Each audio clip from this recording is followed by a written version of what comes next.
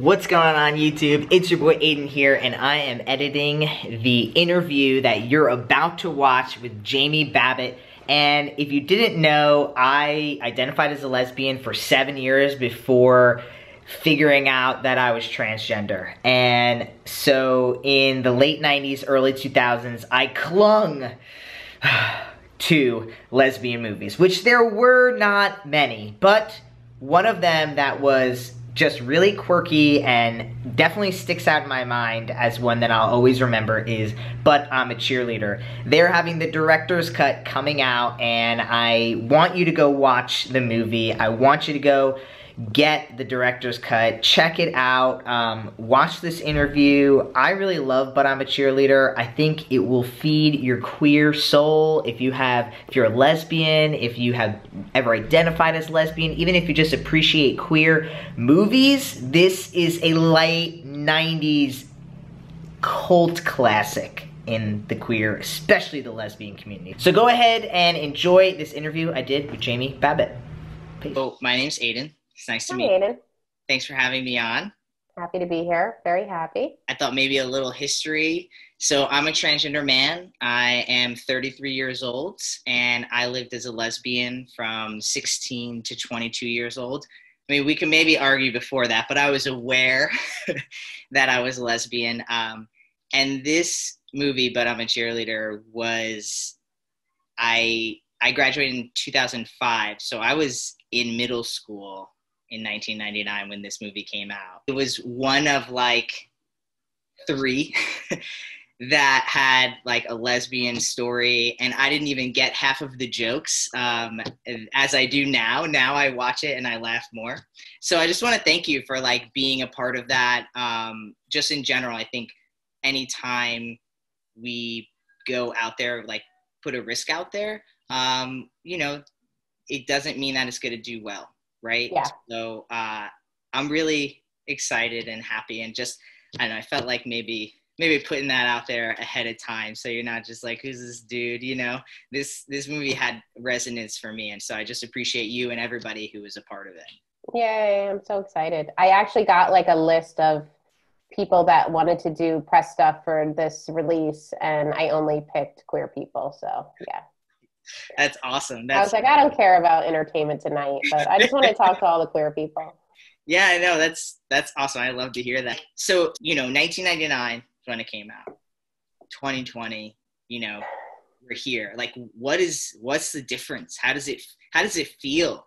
I mean, it was really, well, first I was similar. I wasn't in junior high when the movie came out, but I wasn't that much older. So I was in my 20s, and I think there was like a boldness to the movie because I was so young and I was so determined to see queer characters on screen that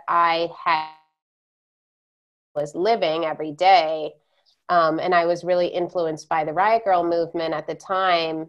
And I loved their audacity to just like pick up instruments and start playing music. And they didn't care if like Geffen Records gave a shit at what they were doing.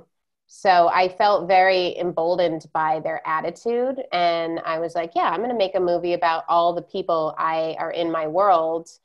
And it wasn't like an older gay generation. It was definitely like the younger queer generation. And I think also the community in 99, they were still in the middle of the AIDS epidemic. And it was this horrible plague that everyone's friends were dying, and it was really brutal. And so I don't think there was a lot of comedies being made. And I've always been like a wry comedy person and liked, I mean, obviously John Waters was always doing his thing. But yeah, so I think that was part of it too. Like there were lesbian movies at the time, but it was like, they were all pretty serious, and I just felt like I couldn't relate to them. So serious. Like, I remember one, like the girl like kills herself, and I'm just like, this is my life. Like, I'm gonna fall in love with this straight girl, and then I'm just gonna not, you know what I mean? So I appreciate the comedy in it. It's such, and honestly, it's kind of a heavy topic, right? Because we're talking about this girl being sent to a conversion camp to some extent. and yet you seem to make it fun. You seem to almost, it's like, you're almost like, you know, you don't want to go, but you're like, oh, you know, like that, like just the camaraderie and just that, you know, that space, especially then in 1999, like as a young queer kid, I mean, even the mug was queer, like being called queer even then in 1999 wasn't, it was an insult. It wasn't something that is thrown around so easily today. And so like, I love the audacity you had when you were younger to push the envelope.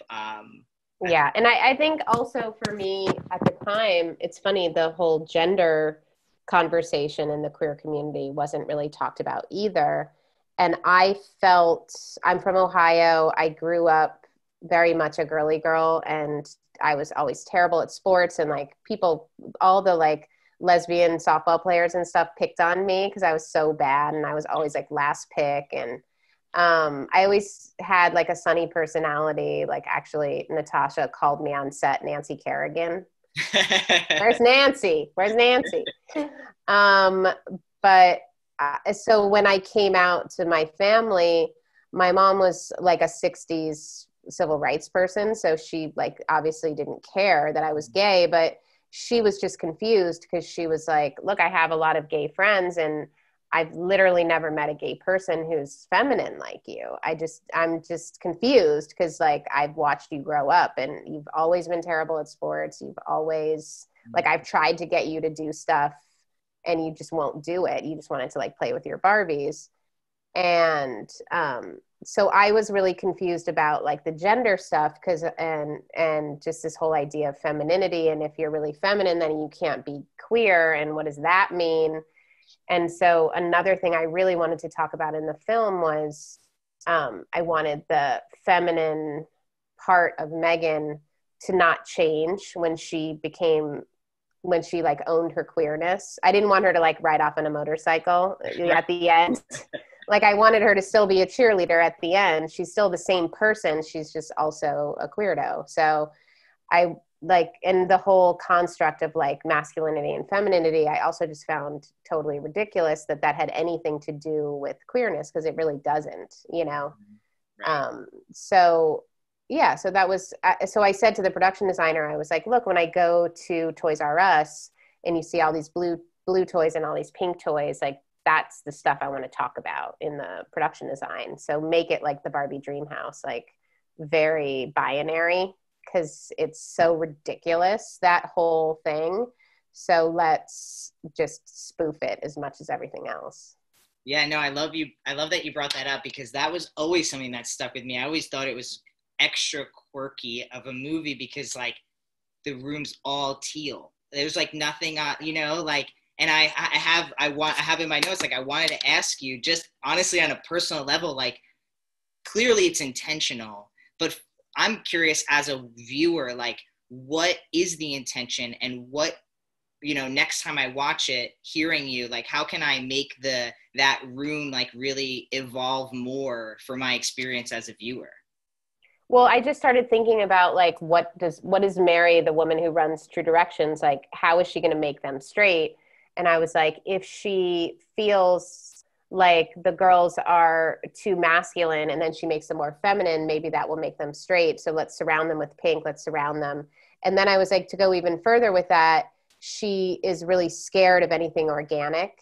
So like when she's watering the flowers in the script, I made them fake flowers, because she doesn't like anything that's real and organic, which is like our real sexual nature, our real gender, you know, stuff. It's like for her, it's all a construct, and like you just make it what it is. So if it's a pretty flower, it's plastic, and you know, just polish it off. But she doesn't want anything that is like the way you're born, basically. And then I was like, okay, for the beginning of the movie, before she goes into the True Directions world, I should make everything as organic as possible. So like the costumes are cotton, and the walls when in her parents' house are like wood panel, and it's just like all like wood and brown and very natural. And then once she gets to the True Directions world, it's like plastic, fake. Let's just construct what we want to construct out of you. Very And cool. so, and then when they graduate, they're literally, I told the costume designer, make their costumes out of plastic. I love it. No, that's cool insight. Just like as somebody who's watched it and back then and now, and just it's kind of cool. Next time I watch it, I'm totally gonna look for those things. Yeah, it was fun. It was definitely fun to put together creatively. And in one of the fun things about the DVD extras for the 20-year or director's cut Mhm. is that I did a DVD extra with just the creative team. So it was me, the production designer, and the costume designer talking about how we came up with all the ideas and other movies that influenced it. And then I also did a Zoom with like 15 of the actors where we all talked about our memories of the movie and our favorite moments. And yeah, so it was a lot of fun putting together this release. And then they also included on it some of my early short films, Fun. which Cool. are very Riot Girl inspired. Like one of them stars my brother, and it's my best friend is being harassed by my brother on the street, and so she pulls her tampon out and throws it at his face. Like I'm like, I can't believe I made that, and my poor brother had to get hit by a tampon a million times. Maybe it helped him in his masculine journey. Maybe he had some fresh realizations every time it slapped him in the face.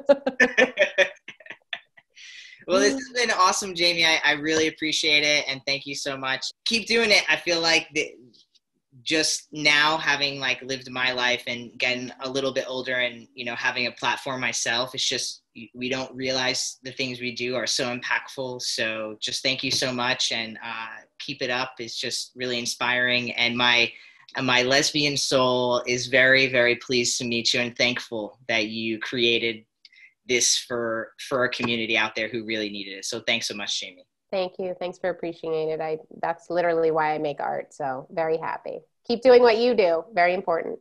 Thank you. Thanks. Okay. Have a great night. You too. Bye-bye.